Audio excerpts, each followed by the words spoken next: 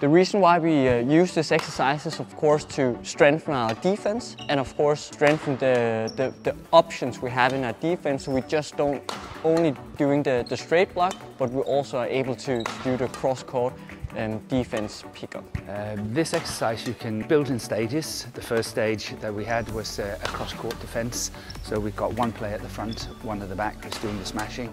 And of course the player who's doing the exercise every single time have to play either from the backhand cross or the forehand cross defense.